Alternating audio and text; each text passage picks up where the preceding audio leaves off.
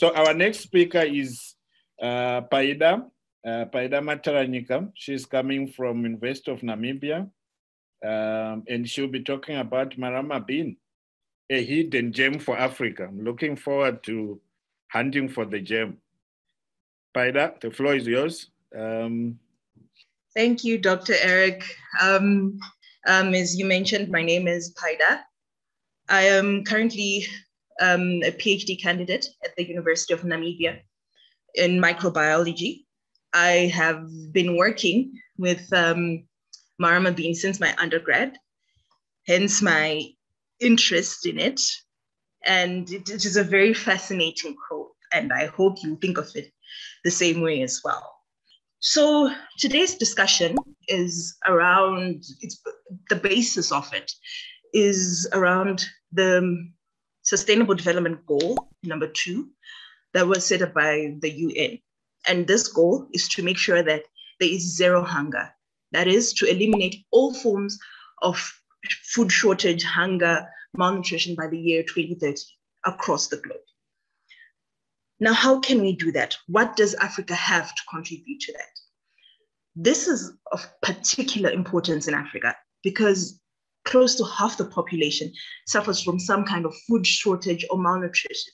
And this is made worse by land degradation, which is making agricultural performance very low, increased frequency of droughts, and climate change. This is making, all these scenarios are making agriculture in Africa far more difficult than it already is.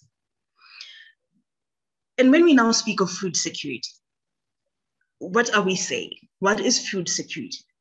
When we're talking about food security, we're saying everyone at all times has enough, has adequate access to nutritious, safe food for everyone, and it has to be sufficient. So by when we're speaking of access, meaning economic access, which means people have the funds to purchase the food and the food is available to people.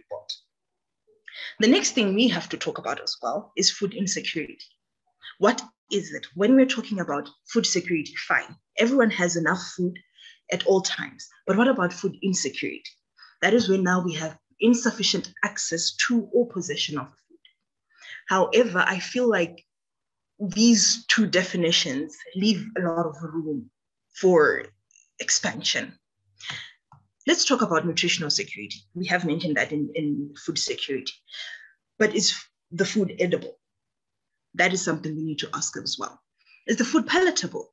Insects, for example, locusts in particular, they're edible, they're nutritious, but are they palatable? I, for one, would not be quick to go and grab a handful as a snack, but they are a very good food option. Therefore, when we're looking at Africa, looking at what is there, natural fruits, vegetables, other crops that are here, can we broaden the food base in Africa? Instead of just saying we've got half the population, close to half the population, do not have adequate access to food. What is there that we can say, okay, let's try and expand the food base in Africa? This brings me to Marama Bean.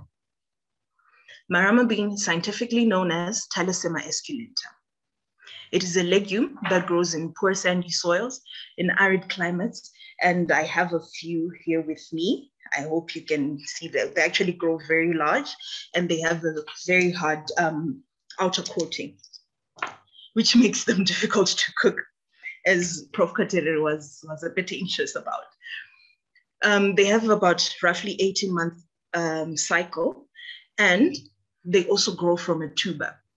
This tuber is very rich in carbohydrates and proteins, and it is edible for up to a year or two. It is also interesting to know that the tubers can grow very large, up to 100, 200 kgs. After a year or two, which they can bake and be eaten, they become very fibrous. And then they become more of water storage. They're more for storing water, and they can grow very large, as I mentioned before. Now, Marama Bean, what exactly is so fascinating about it? As I mentioned before, it grows in poor sandy soils, It has a minimum input requirement, meaning there's really not much need for fertilizer and water. That is frequent watering. It also has a high protein content that ranges up to 39%, with also oil contents that are very high. Different accessions have been found to have varying amounts from 32 to 42%. As I also mentioned before, it has a life cycle of up to 18 to 20 months and can continue producing for about 20 cycles. It can be eaten as a legume in itself. That is, the legume will be boiled for about an hour. Oil can be extracted from it. It is very rich in oil. Milk can also be obtained from it, like soya milk. You'll have Marama milk. It can also be ground to a flour. So I cracked a few of them, and this is what you find inside. And they can be ground into a flour, which then can be used to fortify cereals. Traditionally, here in Namibia, some tribes use it as remedial medicine to treat things like diarrhea. But studies have found antioxidants within it. So comparing Marama bean to other legumes, it ranks very high, right under soybean, with an average protein content of about 32%. That is impressive. So we have a legume not used a lot, not consumed, not commercially produced, with a very high protein content just out there in the wild. So a project in Botswana called the Useful Plant Project actually went a step further with it and engaged communities to develop products from the Marama bean. And they came up with Marama oil, Marama milk. They actually made some Marama cookies. I have not been able to get in touch with them to see if I could get some samples, but they are products out there. Now to the distribution of Marama bean. Marama bean grows in the eastern parts of Namibia, where there's sandy soils, and it also grows in southern parts of Botswana and northern parts of South Africa, and some parts of Zimbabwe, very little parts. However, there are other Marama species. I have not had the opportunity to analyze them or to taste them, but they can be found all the way up to Eastern Africa, close to the Horn of Africa. So we have all these different species that could potentially have, be useful.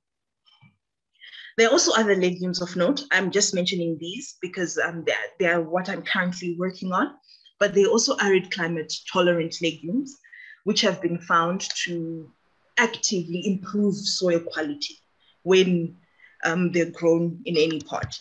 So they are also good options to improving food security in Africa. So what are we saying? Africa is in a dire state when it comes to food security. When we're speaking of close to half the African population does not have sufficient access to food, that is not a good number. So we do have crops that can improve the situation. Marama bean is a good option. It's a matter of convincing not only the government to take it on, but also convincing people to give it a try, to try the Marama bean, try and cook it, try and include it in your cereals. Let's see what you think of it. The oils, they can also be used in cosmetics. What do you think about it? Tell us what you think. Would you like to continue having it? As mentioned before, people now are more likely to go for Western food, but we have Marama bean here, and it's very exciting.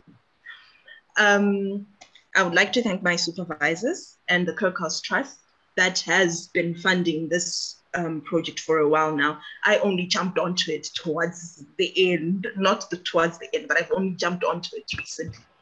But it has been going on for a while. They've been working at scientifically getting to know it, knowing its association with microbes, what other antioxidants are present, and what else we can get from it. What is there in the Marama Bean that we can use in our favor? I'd also like to thank Prof. Katerina and Pharma Connect, who have actually given this platform for us to communicate during these times where we cannot really travel to see each other. Thank you.